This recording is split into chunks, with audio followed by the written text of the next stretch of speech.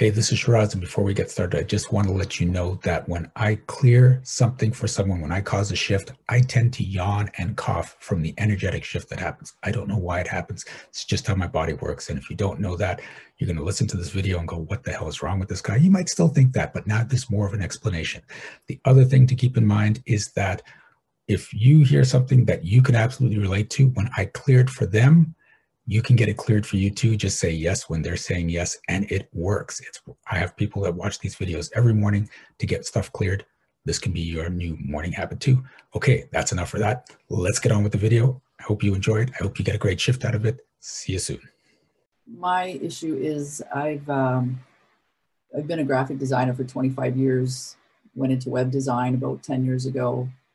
I've always done freelance on the side, and I lost my job last fall working for a company, and I'm okay with that. But I'm wondering if maybe I should veer into something else. I've started making wire wrapping jewelry. I've always been artistic. I like more of a hands-on. I find the computer part of it makes me a perfectionist, and I'm very hard on myself. So I wouldn't mind getting more into the old-fashioned painting, creating, making jewelry. So I'm wondering if I just start making my own things. I'm not really great for working for the man. I've always liked to set my own hours, things like that. But I'm scared to start my own business and don't really know where to begin. I've created all kinds of jewelry pieces, and I've got them here, and now I just don't really know where to go with it. Of course, confidence is always, I've struggled with confidence a lot of my life. I'm not a good salesperson. I'm not good with pounding the pavement to get out there for work. So a lot of my web design work, it's just stuff that comes to me on its own. Of course, I struggle with the stories of I hurt my arm about 20 years ago at a job. So I have a pinched ulnar nerve. So sometimes I can't work too many hours on the computer. I've never made a whole lot of my life.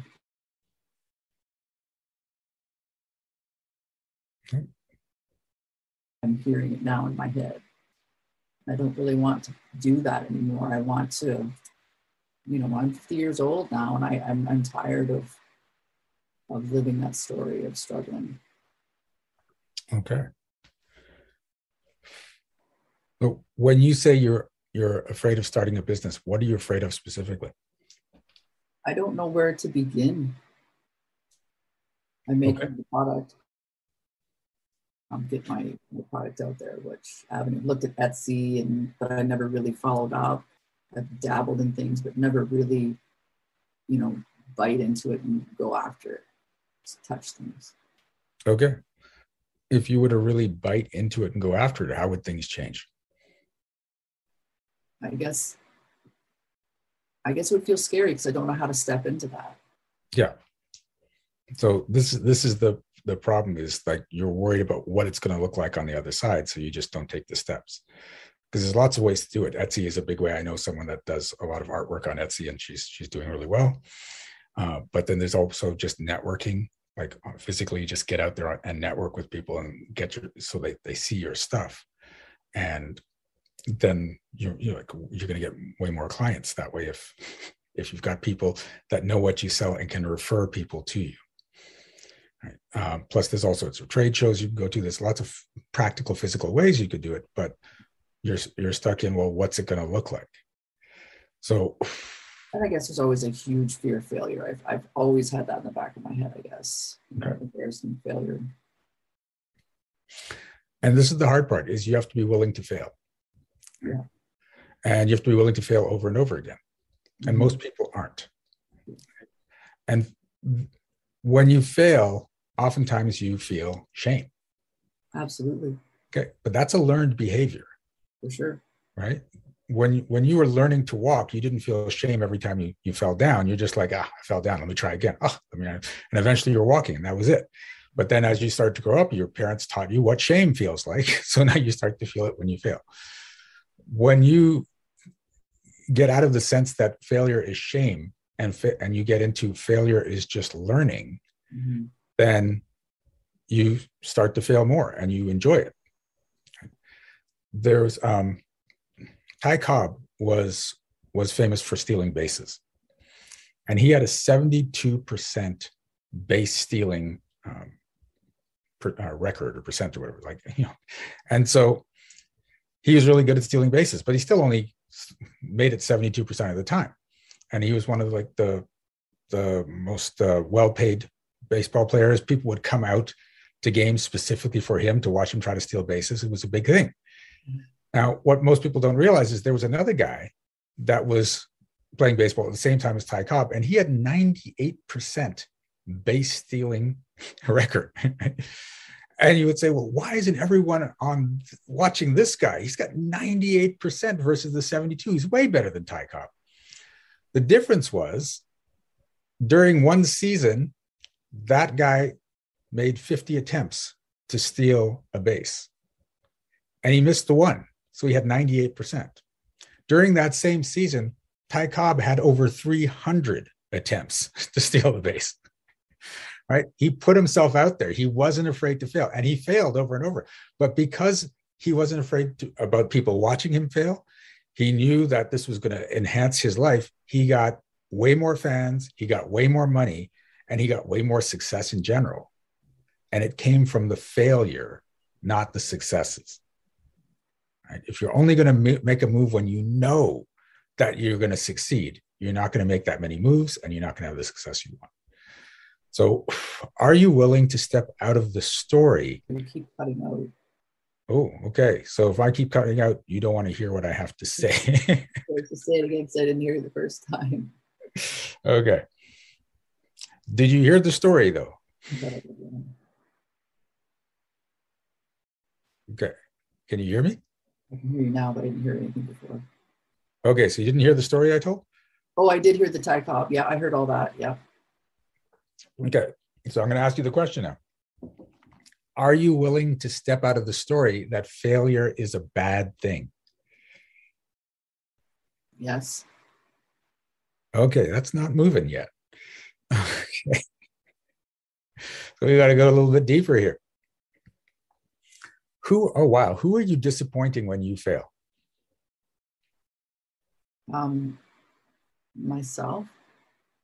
Okay, that's not the only person. That's not completely true. Who else are you disappointing when you fail? I don't really know who else would be besides my mom. Your mom's in there. It feels like a bunch of people from childhood. Mm. Were you afraid of letting down your teachers? Maybe at times. It was so nice to me. Okay. So what happens is stuff that happened in childhood, you can still be running that programming, those stories, even if the people involved aren't around, whether they're just not physically in your life, they passed away, whatever, you're still running the stories. So are you willing to step out of the story that whenever you fail, you're letting someone down? Yes, I want to. Okay, I want to is not a yes. Right? See, it's funny that you talk about childhood, and the word shame really struck a chord with me. With the work I've been doing over the last few years, shame has really come to light. My mom was very young when she had me and my sister, and I think there's a lot of intergenerational trauma, shame that's been passed on to me and my sister. And even when I hear my mom say the word shame, it just gives me shivers because I hate that word. Okay. And I know I have stuff from childhood. I had a biological father who left me before we were one. I never ever knew him. His whole family left us. And then my adopted dad brought us in, loved us and everything. But then when other cousins came along, we were made to feel not the same. Because we weren't blood. We were reminded many times that we weren't blood. So I do live with a lot of that, but that family isn't even in my life anymore. Okay. It's interesting though, because since they treated you that way, are you enough? That strikes a chord. Mm-hmm. So that's what they taught you. Yeah. And that's just a lie. You are enough. Mm. So are you willing to step out of their story that you're not enough? Yes.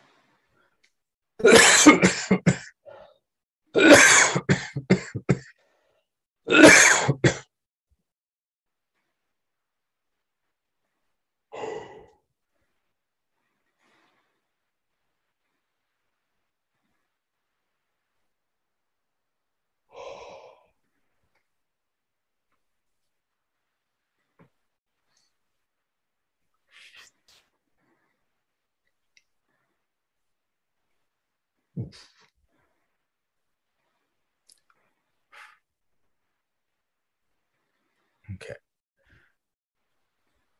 Because a story like that is going to keep you from achieving a lot because you're going to keep thinking, I'm just not enough to achieve that.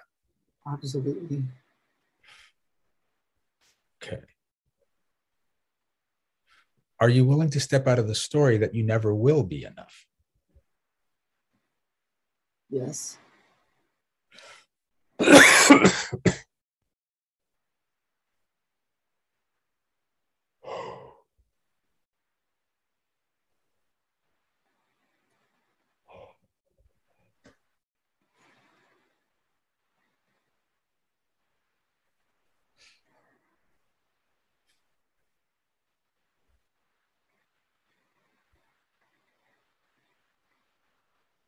Okay. How's that feel? It feels different, a little lighter.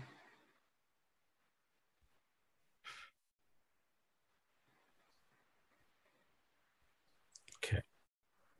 The more you step into the story that you are enough, the more you're going to be willing to do more, to take more chances, and to even fail because you're going to see, well, the failure isn't about me not being enough. It's just I did something in the wrong way. I just got to figure out the right way to do it.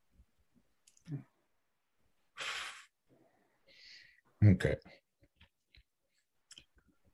The other thing to remember is that it doesn't feel like it, but shame is a choice. You decide whether or not you want to feel shame from whatever happens. And when you realize that shame is a choice and you're choosing shame, you can start to choose a different emotion. So, are you willing to step out of the story that if you fail, you have to feel shame?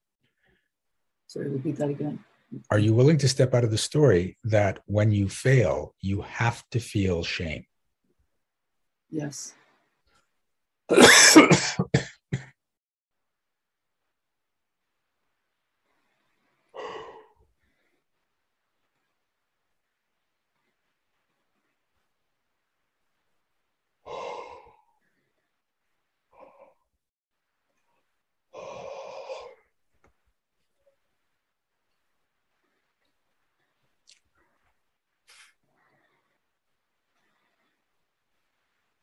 Right.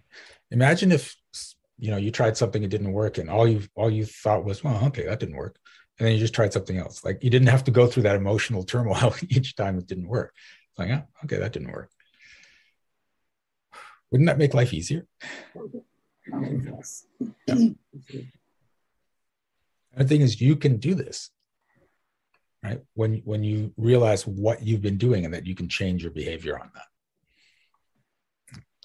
With me, when things fail in my business, I'm just like, okay. And sometimes I'm going to admit there is that, oh my God, I can't believe that worked. But it doesn't last very long. I go through it for like a couple of minutes. I'm like, okay, come on, get out of it. Let's just figure it out. Because you're allowed to have those emotions. And sometimes they've been there for so long and they've been so deep, you can't come out of it right away. You're going to go through it. But if the amount of time you spend in guilt or shame keeps decreasing as you start to step into this new space, you're making progress, right? I know some people that used to, their life sucked and then they just had bad weeks and then they had bad days and now they're down to bad hours and bad moments because it can be a journey as you go through this change. Sometimes it happens instantly. I've had people that come out of these workshops and there's a huge change immediately afterwards. But for most people, it is a process and a journey, and you have to be willing to go through that process to get the results you want. If you're just looking for the quick fix miracles and stuff, you're gonna be disappointed a lot. When you speak of that, it reminds me that I have a hard time letting go. Mm-hmm. If, something I've done, I've like tortured myself over and over, remembering, playing it over and over, something embarrassing that I've said or done, or how could you be so stupid and said, I'd really love to be able to just let go and just not let it bother me. Okay. Do you have to punish yourself for every mistake you make?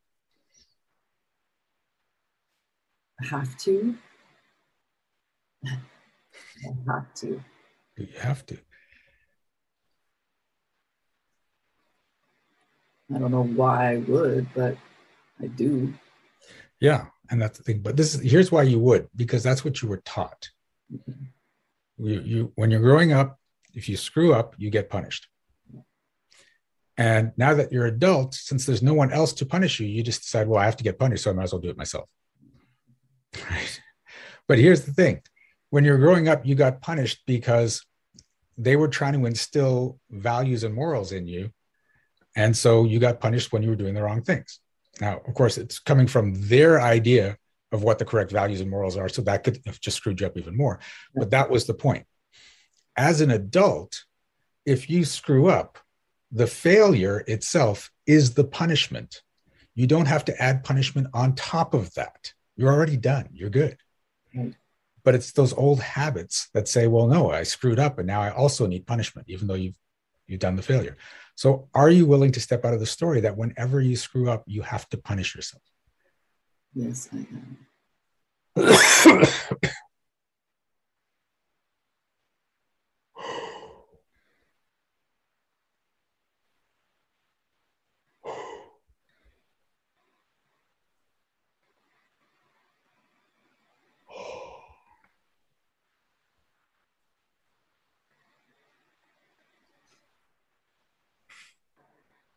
Okay. How's that feel? It's much better. I appreciate you shedding the light on a few things here that I kept in the dark corner. You're welcome. Okay.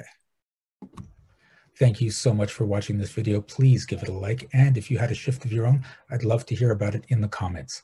Also, check out the description for energetic magic events that you can attend every single month. Be well, be aware, and be magical.